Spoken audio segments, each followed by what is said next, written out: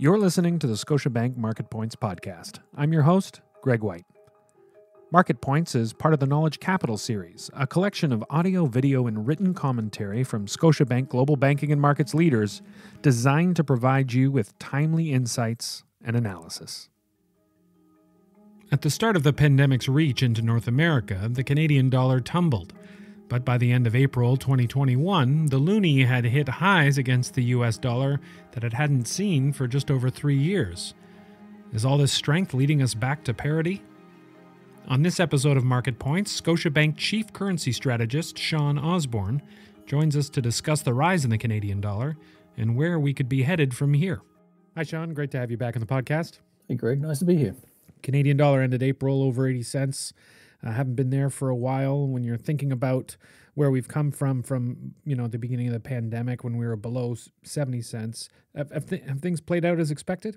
Well, I think we've been constructive on the outlook for the Canadian dollar for some time. At this point, things I would say are largely developing as we expected. That's to say the broader macro backdrop of generally low interest rates, low volatility, alongside a clear rebound in the global economy should favor the growth sensitive currencies like the Canadian dollar.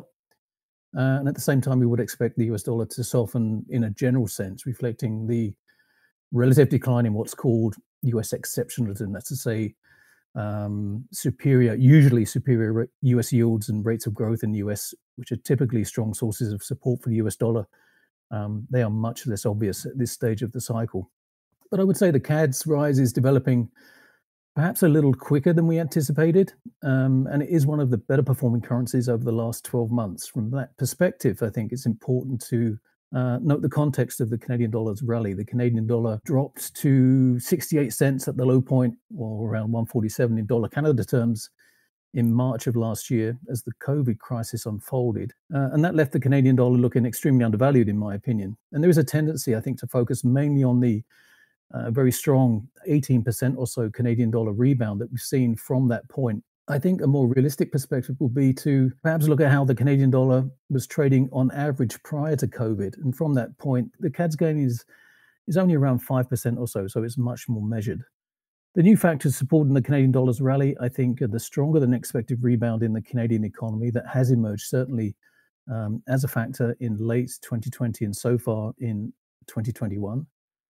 In response, the Bank of Canada has adopted a more constructive outlook on growth, and it has reduced the pace of asset purchases that it's been undertaking in support of the economy. And it's also indicated that rate increases may be coming through a bit sooner than we had expected previously. This is lifting Canadian yields and driving interest rate differentials more strongly in the CAD's favor.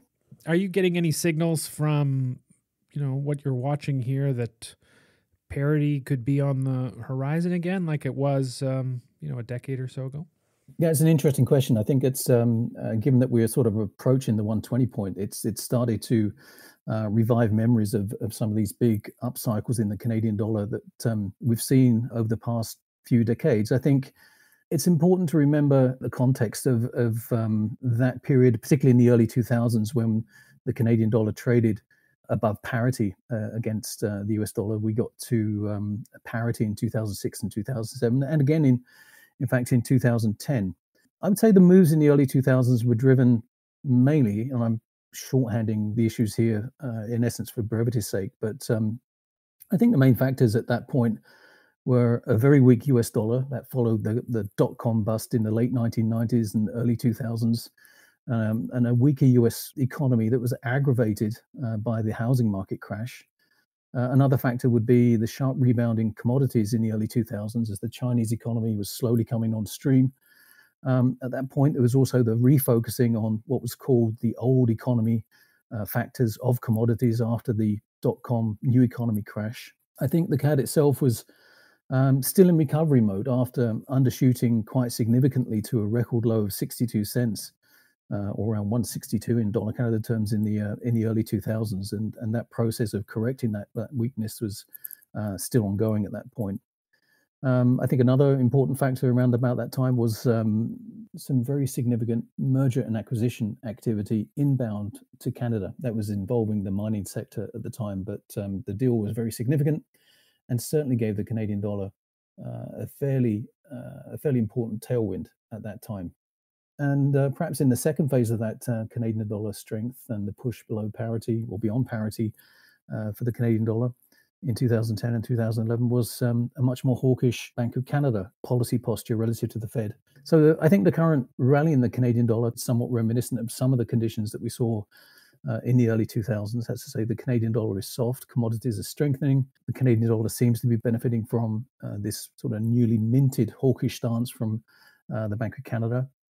But I think there's also some important differences between now and the early 2000s. Back then, the US dollar was exceptionally weak versus a somewhat softer US dollar tone that we are seeing at the moment. When dollar Canada was trading around par, euro dollar was dealing, for example, at 160, and euro dollar at the moment is trading around 40 cents below that point. So that's clearly a significant difference. Commodity prices certainly firm right now. But commodity prices generally have been relatively soft in the last few years, and the strength in commodities that we're seeing generally at the moment don't really compare to, again, what we saw in the early 2000s. Oil prices were trading close to $100 a barrel when the Canadian dollar first got close to parity. They eventually went on to trade at a peak of $140 a barrel. In fact, whereas crude is relatively steady now around the low $60 a barrel mark. There aren't any major M&A deals, I'd say, inbound to Canada, certainly that I'm aware of at the moment. In fact, I would say the major focus from an M&A perspective at the moment is the Canadian interest in taking over Kansas City Southern, which might, I guess, infer some eventual demand for US dollars, although we clearly don't know what the finer points of that deal is at the moment or how or when it will close. So there are some similarities. But there are also some fairly major differences with that previous cycle of exceptional Canadian dollar strength. We always think of the Canadian dollar having this connection with oil prices, and you had mentioned, previously we had hit $100 a barrel. Do you think those days are over? And how does the Canadian dollar get support, let's say, from a broader commodity base? I've learned in my experience never to say never. I would say at the moment it's hard to envisage oil prices certainly regaining that $100 a barrel level or more or above $100 a barrel. I think what we've seen so far in the global economic recovery is relatively good price discipline from the global oil producers. They've managed to supply fairly conservatively in respect to the state of the global economy. But there is certainly some excess output potential there that should be able to meet fairly easily rising demand for oil product in the next few months. That's not to say oil prices won't firm up a little bit more, but it's difficult to envisage, I think, a return to 100 or 100 plus dollars a barrel for crude. Other commodity prices, however, could continue to do really quite well. There's very strong demand for base and ferrous metals. And I think alongside increasing demand, there are some tightness. There is some evident tightness in global supply for some of these markets, and we could see, I think, generally speaking, commodity prices continue to grind higher in the coming months and maybe in the medium term beyond that. Canada relevant commodities, agricultural prices, lumber prices, energy prices generally are fairly robust and do provide the Canadian dollar, I think, with a fair degree of protection from softness and should continue to drive the Canadian dollar higher from a medium-term point of view, I think. And what do you think the effect might be from, we still have this possibility of a federal election. Will there be an impact on the dollar from that?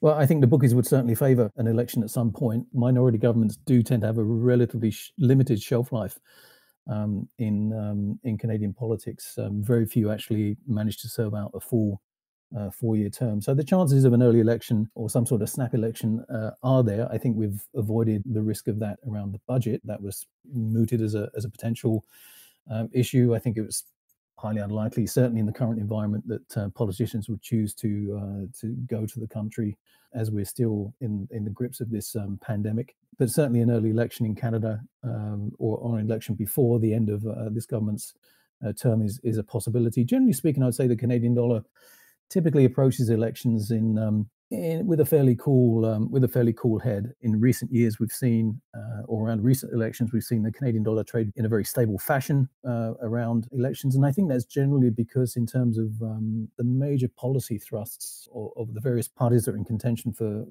leading the country, or winning the election, there's very little difference in terms of major policy initiatives on issues that would typically perhaps affect the Canadian dollar, fiscal policy, and such like. The differences there have really been quite limited historically. So the Canadian dollar tends to take elections and even snap elections pretty much in its stride. And I would expect that generally to remain the case. Where do your Canadian dollar forecasts sit now? And given the recent announcements out of the Bank of Canada, do you anticipate modifying them at all? Well, we're forecasting a year-end rate around 123 for dollar Canada. That's around 81 cents US. We have signaled the risk of a brief downside overshoot towards 120 for dollar Canada. That's around 83 cents US for the Canadian dollar at some point this year. And I think that's still a realistic possibility. The Scotiabank has upgraded its Bank of Canada interest rate forecast, and we now expect 2 quarter-point rate increases in the second half of 2022. That's still some time away, obviously, but it would put the Bank of Canada well ahead of the Fed in terms of interest rate increases. And in the US, we see no tightening in monetary policy until 2023 at the earliest. Given that Bank of Canada forecast, we may well have to adjust our outlook for the Canadian dollar to reflect a bit more strength and a bit more sustained strength in the Canadian dollar over the next 18 months or so. We will be issuing a forecast update in the course of the next few weeks. That was Shaun Osborne, Chief Currency Strategist at Scotiabank. You can now find Scotiabank's Market Points on Apple Podcasts, Google Podcasts, and Spotify. Don't miss an episode. Subscribe on your favorite podcast platform. And we want to hear from you. Please rate and review the show. Your feedback helps us improve the content we create for you. You'll find more thought-leading content on our website, gbm.scotiabank.com. And you can also follow us on Twitter at ScotiabankGBM, as well as our LinkedIn showcase page under Scotiabank Global Banking and Markets. Please refer to our legal disclosures on our website. I'm Greg White. Thanks for listening.